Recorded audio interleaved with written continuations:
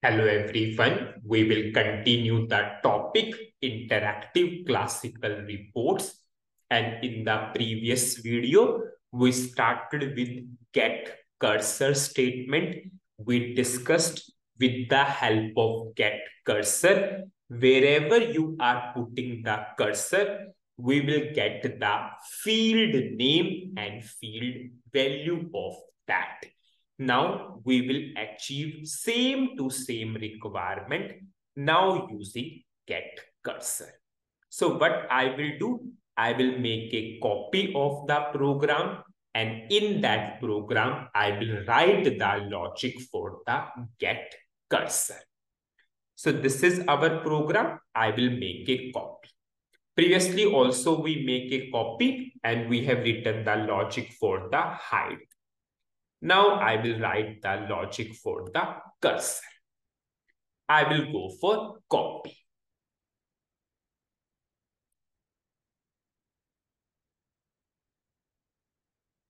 I will just select all, copy. I will save it as a local object. I will go for change button and I will activate the program.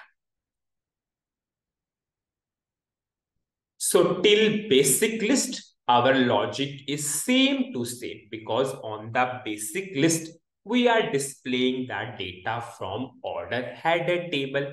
On the secondary list, we are displaying the data from order item table.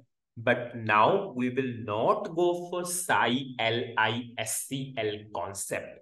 We will use which concept? Get cursor. So I will simply comment this logic and I will activate. Firstly, I will simply go for write one.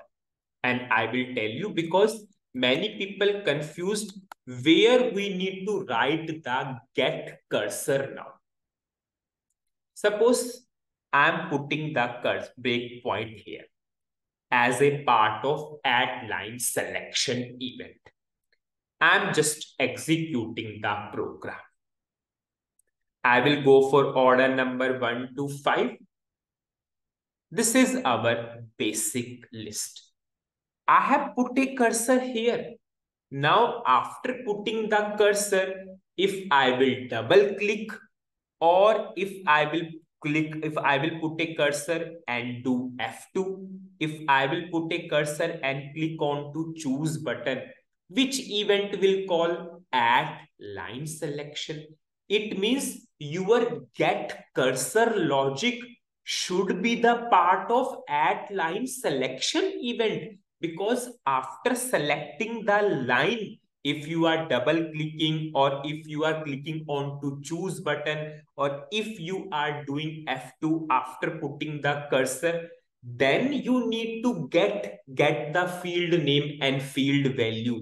It means your get cursor logic should be as a part of at line selection event. This is the extremely important point, because firstly we displayed the data after putting the cursor, and then after that whenever you will perform the action, it can be double click, it can be F2, it can be click on to choose button, then we need to get the cursor position. Cursor position means we need to get the field name and field value.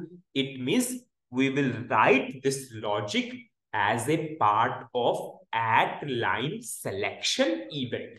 So what I will do, I will write the logic. And you all know what is the syntax for the same? Get cursor. Now what is the keyword? Field. I will declare some variable for the field. Suppose LV underscore field.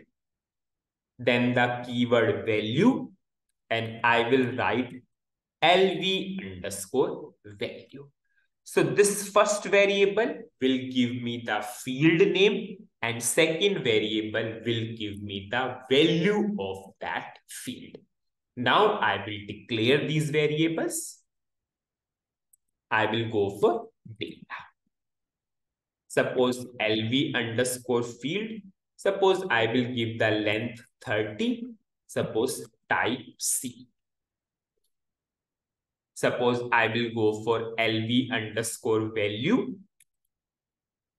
Suppose I will go for same to same length 30, type C. I'll check the syntax and I will activate. Firstly, before proceeding with the logic further, whenever I will show you in the debugging mode, it will give you more clarity. And then after that, we will proceed with the rest of the logic part. I'm putting a breakpoint as a part of add line selection event. I will run. So my data will display on the basic list. Now I put a cursor. Suppose I'm putting a cursor on this order number 3. Now I can do double click, I can do F2, I can click on to choose button. And you know which event will call add line selection. Suppose I'm double clicking.